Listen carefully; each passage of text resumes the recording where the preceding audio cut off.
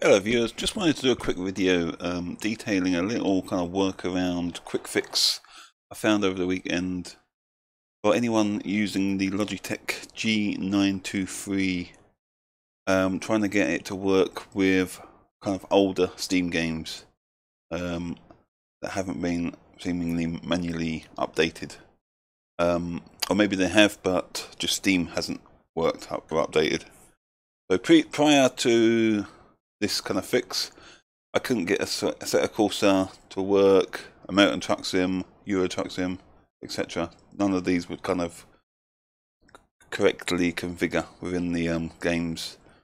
But all you got to do is right click on the title of the game, go to properties, and where this Steam input per game setting says, by default I think this is on use your global Steam settings, even though I have none set as my global Steam settings. Make sure this is set to forced off. Once I've done this, since I've started doing this on each game, every game is now working kind of flawlessly with the Logitech G923 wheel. So yep, just if you're having troubles, I thought I'd put this out there. It might help someone out there.